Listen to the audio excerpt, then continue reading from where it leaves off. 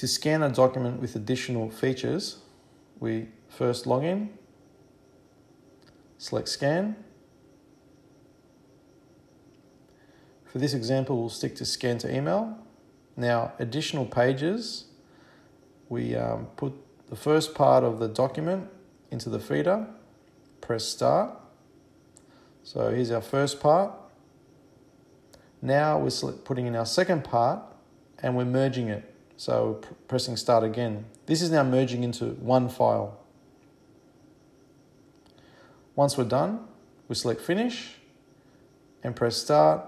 And for this example, we're going to get one email with one attachment.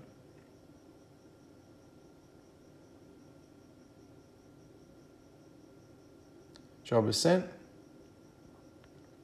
The next feature in scanning, scan to email again, is new document.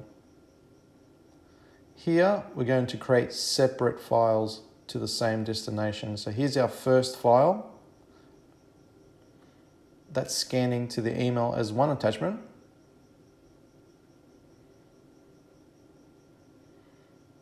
Now we're placing our second file to act as the second attachment. Press new scan.